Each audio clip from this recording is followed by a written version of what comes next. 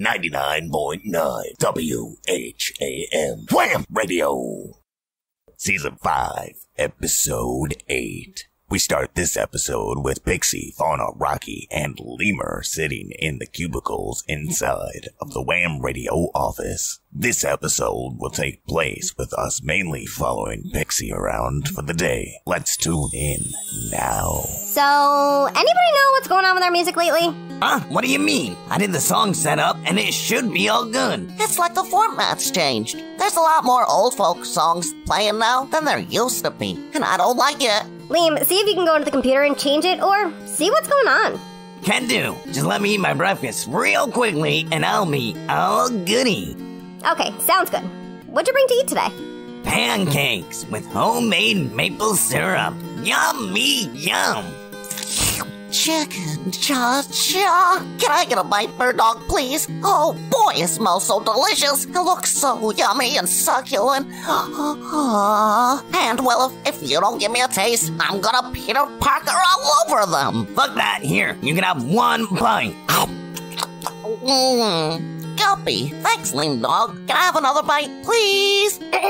I'm sorry for interjecting, but I gotta bounce out a little early today, boss. I got a doctor's appointment and a few things I gotta take care of. Go ahead, hun. Do what you need to do. You do so much for us. Take the rest of the day with pay. Really? Chibi. Thanks, Secret Squirrel. I'm gonna go duck out now. I'll see you later. Floppity flamingo crap is that? I want the rest of the day off with pay, and I work just as hard as Pixie does.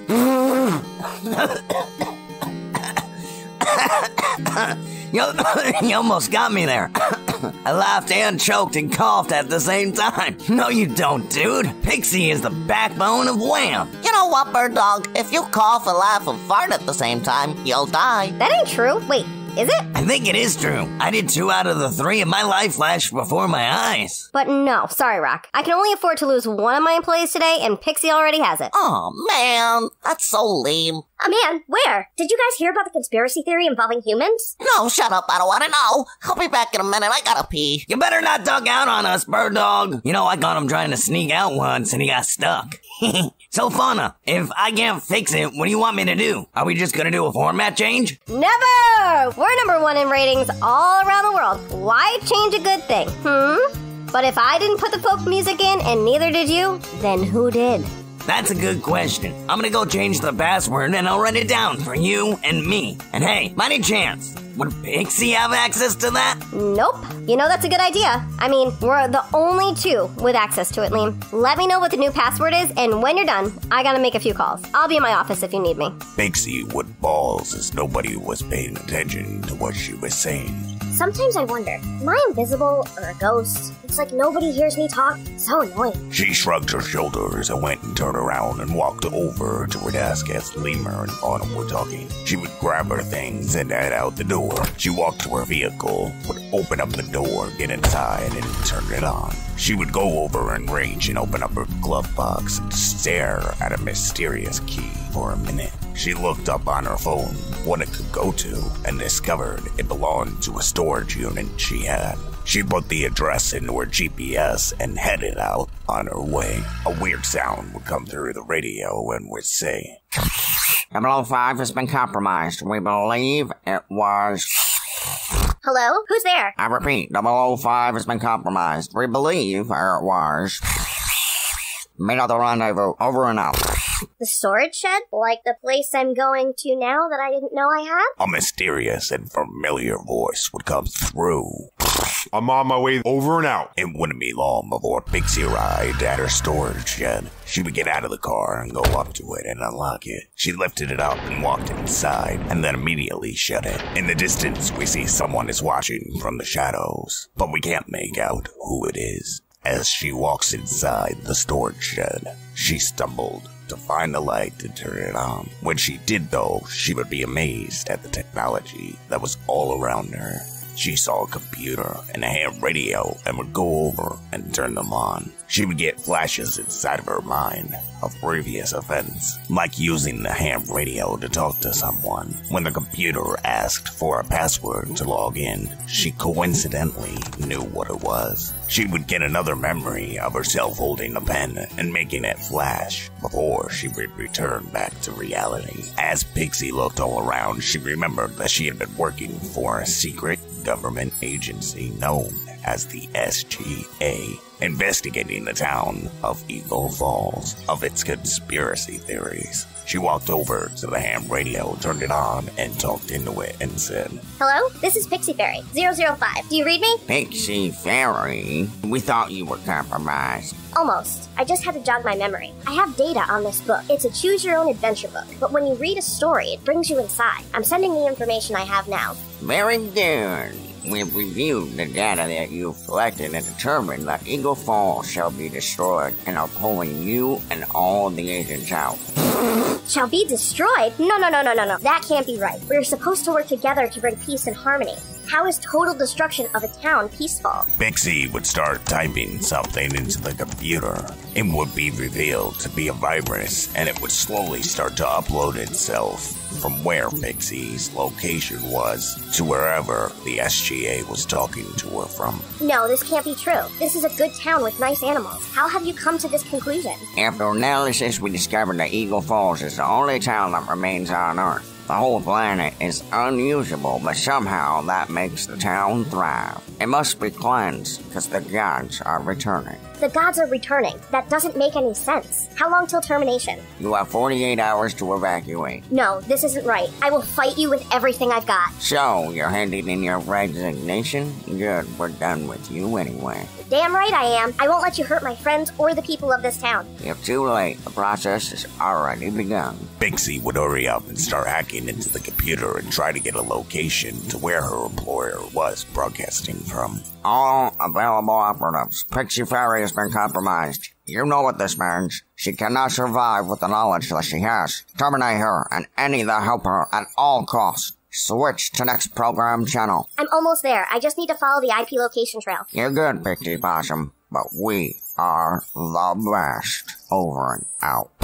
A warning popped up on the computer screen that would count down from 3, 2. As soon as Pixie saw the countdown, she would get up and run away. She ran over to the door and whipped it open, and the computer would blow up, and the explosion would send her flying forward towards the parking lot. She got up off the ground in pain and ran back inside the blown-up storage shed. Things inside were just starting to catch on fire, and she ran inside to see the computer screen. As she got there, she would see an address on the screen in the town of Eagle Falls before the computer went dark.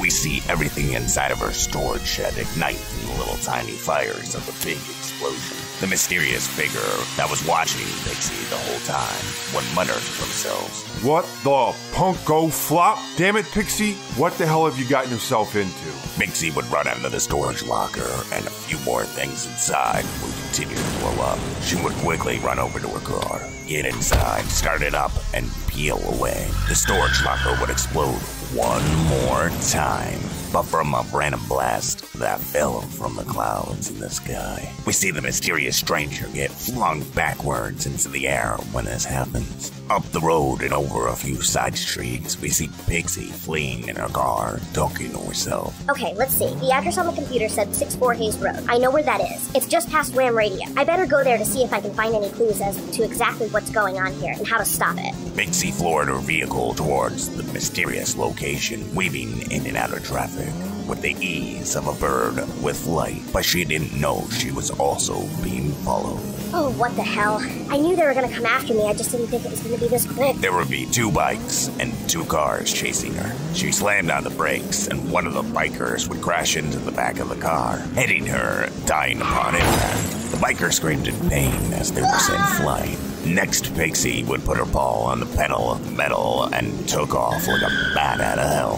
One biker would be next to her driving and raise his gun, firing at her. But Pixie would duck, and his bullets would go through Pixie's car and hit the driver of one of the cars that was chasing her on the other side. The driver of the car would lose control and smash into an embankment. Only 2 more sets of bad guys remained. One would be on the bike, and the other one was inside of a car. Pixie would take a sharp left turn and lose the guys in the car as they crashed into an 18-wheeler, totaling their vehicle. But the bike compensated for the hard turn and would continue to pursue Pixie. The biker aimed his gun and would start firing at her vehicle. Pixie would duck and hope that none of the bullets would hit her and make another hard turn. She wouldn't see how the final guy on the bike became incapacitated, but you, the listener, well, as she turned the hard corner, holding her head down, another vehicle from oncoming traffic would swerve out of the way from hitting her and slam their vehicle into the bike,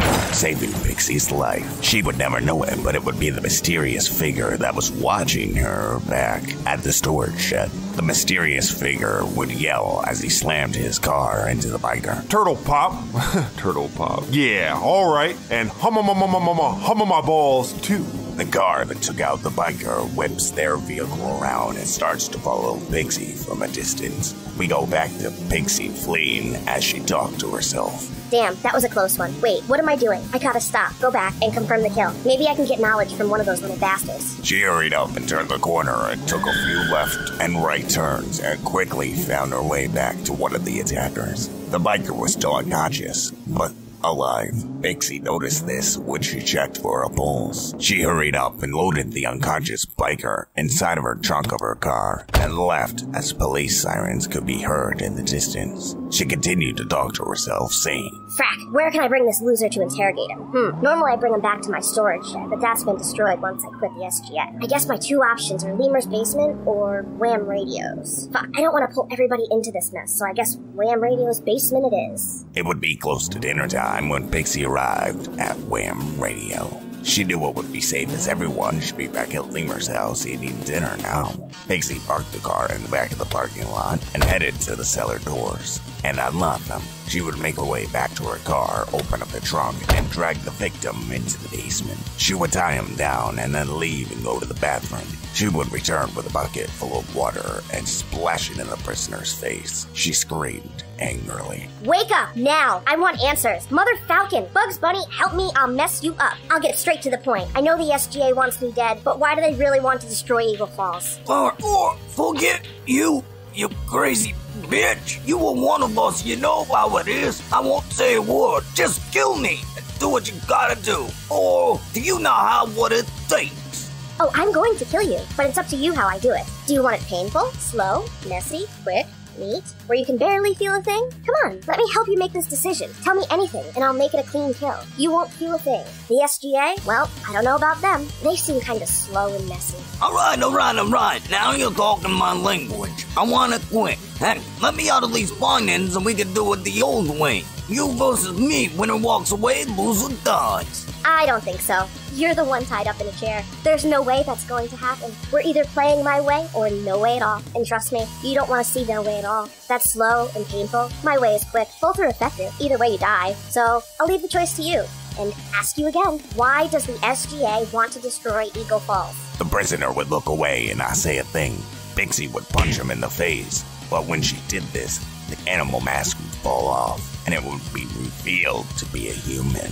Wait, what? I don't understand what's going on. This has got to be a joke. Humans aren't real anymore. The gods will return! You can't stop us. Our plan is already in motion. What's your plan? It's to destroy the town, but why? You don't get it. You've been working for humans all along. All the intel you've collected and sent away is just gone to them. There's no other place on Earth that exists or thrives as well as Eagle Falls. And because of that, they're coming. Who's coming? Humans? Why? Do they want to try and take back what was once theirs? Did something happen on Mars? Pixie would punch the human in the face. I want answers! Before the human victim could say anything else, they would bite down on something inside of their mouth. This was a cyanide capsule that Pixie had knocked free, hidden inside the human's tooth. They would fall over to the ground and start having a seizure and foaming at the mouth. Ow, my paw. Punching people in the face hurts. Wait, did he just... Aw, come on, really? Cyanide capsule hidden in your mouth?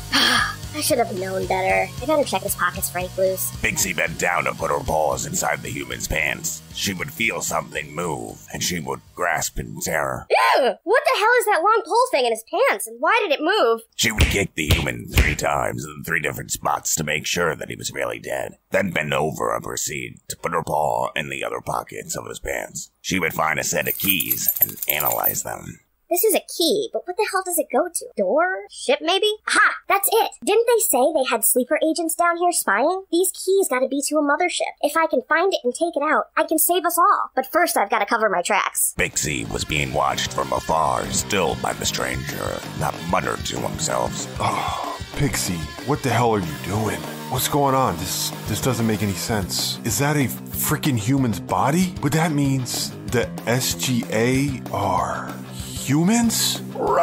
Pixie started digging a hole in the basement of WHAM Radio and replaced the body into it. She had no clue that where she buried the body was the same spot where the mortician was summoned long ago. She snuck out of WHAM Radio basement and locked it all up. A car would quickly drive through WHAM Radio parking lot, and Pixie had just exited outside. Paranoid, she would jump into a giant shrub, but it would be nothing. She would get up off the ground and scurry over to her car, hop inside, and drive away quickly, talking to herself. That was weird. I wonder who was driving by. Nobody comes through here at night. I need to be on guard. There could be more human spies. Pixie's phone would ring, and it would be Fauna calling her. Fauna had called her 3 times today, but never left a message until now. Pixie played it through the car. Hey, Pixie, where are you? I've been trying to get a hold of you all day. I know I gave you the day off, and I just wanted to make sure everything was good. Work was hell once you left. All these crazy old people showed up. I'll tell you about it later. Call me when you get a moment. Love you, sis.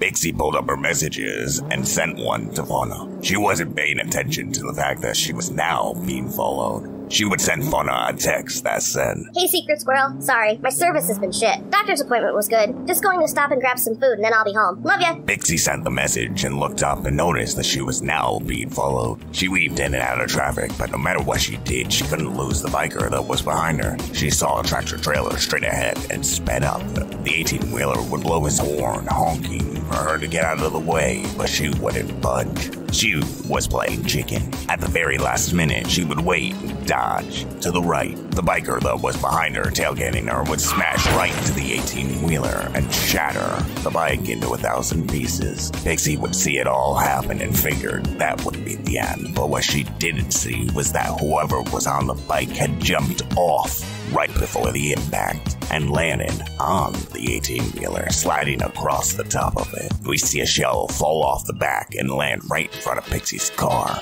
She would end up slamming on the brakes, and Tommy the turtle would pop out of his shell, saying, Pixie, what the hell? I've been trying to flag you down. You're lucky I'm a turtle and I can retract within my shell and glide. Otherwise, you would have killed me. Oh, my Bugs Bunny. Tommy, I'm so sorry. I had no clue. Get in. I'll explain everything. Tommy limped over to the passenger side and got into Pixie's car.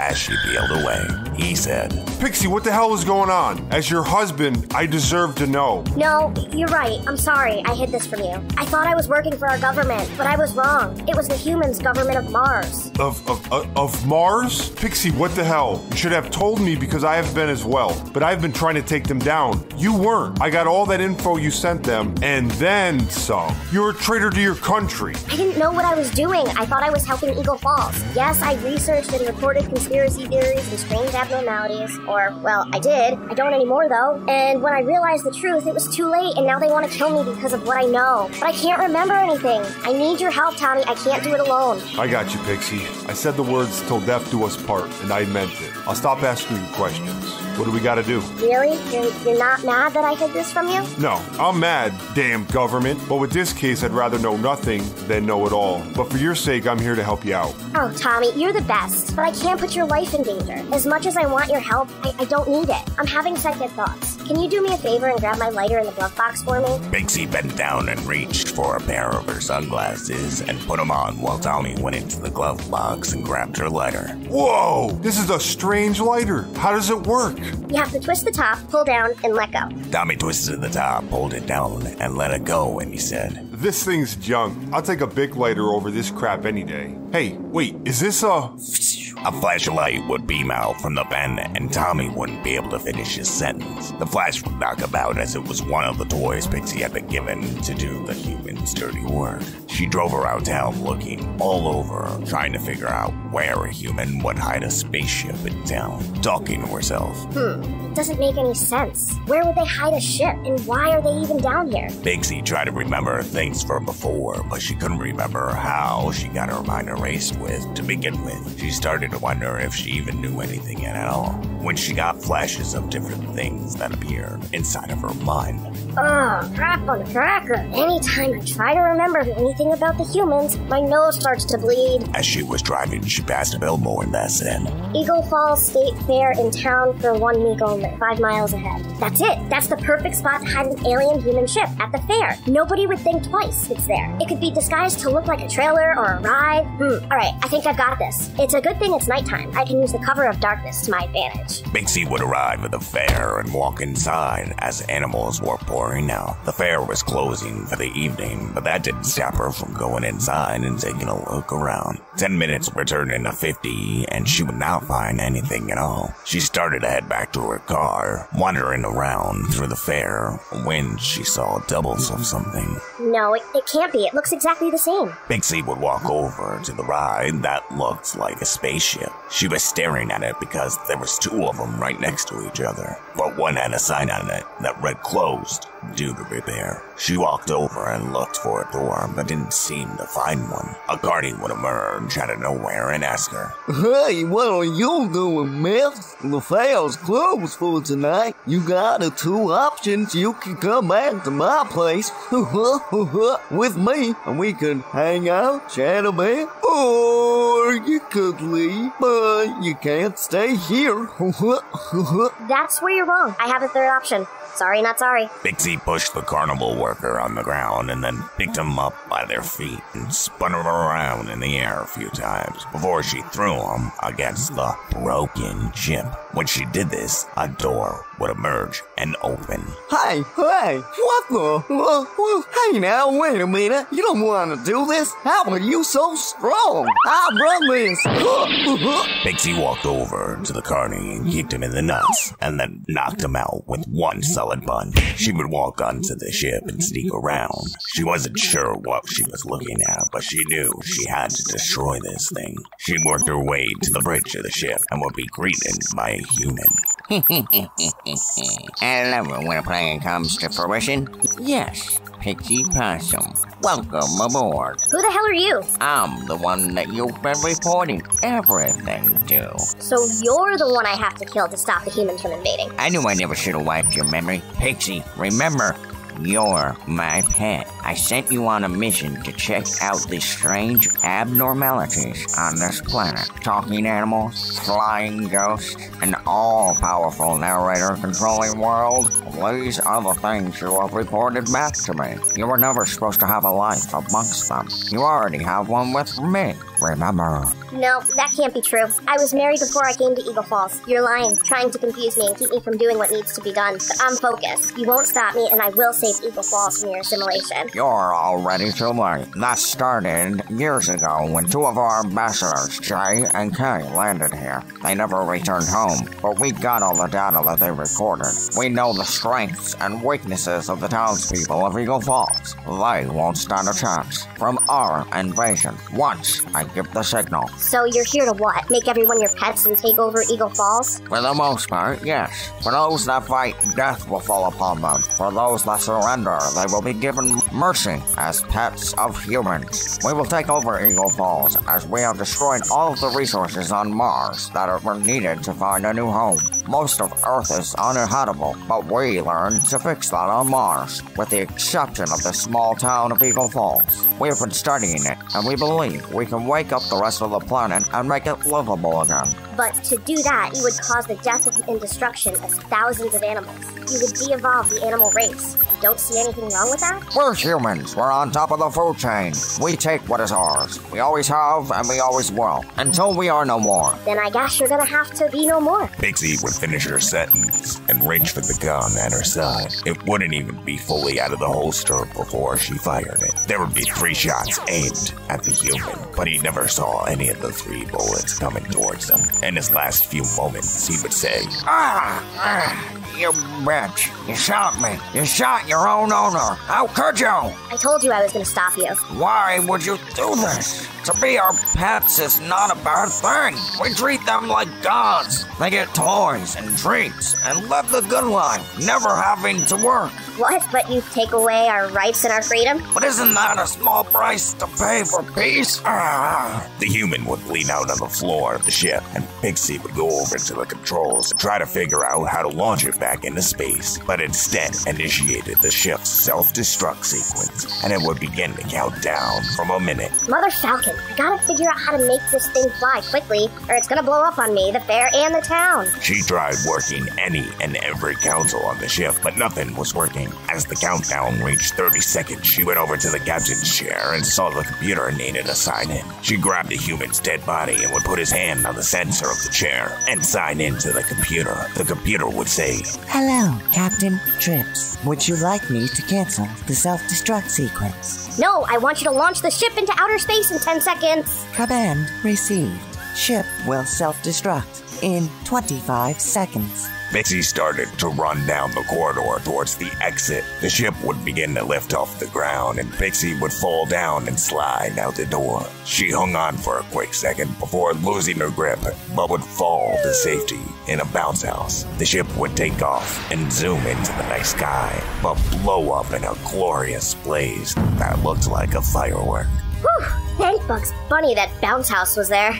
Oh, crap. I forgot about Tommy. He still passed out in the passenger side seat of my car. She ran out of the fair and over to her car and would get inside. When she closed the car door, Tommy would wake up. What is going on? I thought you were driving. Tommy, it's okay. Nope, we're in the fair parking lot. We are? Phew. When I woke up, I thought we were going to hit the car in front of us. You said we were at the fair? Yep, you don't remember? No. Should I? What happened? Oh, nothing. Just that you placed second place in the hot dog eating competition. I think you may have overdone it with the beer, though. You passed out. Weird. I don't remember any of that, but I'll take your word for it. Beer on a hot day does have that effect on me. When I burp, I do taste hot dogs. Come on, let's go home. Sounds good. I can't wait to tell Fauna about her day. Pixie would be so lost in her own mind that she wouldn't even notice that Rocky and Lemur were a few cars behind her, passed out in the parking lot as she drove away. She had wondered if she had done the right thing. What if humans did make animals' lives for the better and bring peace to Earth? She contemplated wiping her own mind so she wouldn't remember, but decided against it. She figured the knowledge might come in handy to use again someday. She knew that if the human was telling the truth, that part of her life was now over, and she wasn't going to pay any more attention to something that needed to end. She looked over at Tommy and said, Babe, I don't know what our future holds, but I feel confident you and I can handle anything. Anything, huh? I like the sound of that. Ooh la la. I could think of some dirty things I'd like to try. Be careful what you ask for, because I can think of a few things too. Eat. I'm afraid to ask, but like what? You're just gonna have to wait and see what I have in store. Tommy would grab Pixie's ball with his, and they would lock eyes, and he said, I love you, babe. I wouldn't change anything about you. You're perfect. But what if I was a secret agent? Well, there's something I should tell you. I am, and you're under arrest. Tommy opened up Pixie's glove box and reached inside and pulled out the pen. He would pull down the cap, and with a quick flash would appear. He would erase Pixie and his memory. Pixie awoke in the fair parking lot with Tommy in the passenger side seat. She found a note in Tommy's handwriting saying, It's better this way. She muttered to herself. Wait, what? Better this way? As we go to outer space, we see an armada of human ships just chilling, waiting outside Earth's atmosphere. We zoom into one of the ships, who seems to be the leader. She is standing around watching the earth, waiting for something, when a grunt walks up to her and says, General, we have communication stations set up and are ready for action. We also have placed old nostalgic stores in the town for when we arrive. We don't think any of the animals should notice. Good. With the death of my kids, Jay and Kay, I will finally get my revenge. Pixie will pay for turning her back on us.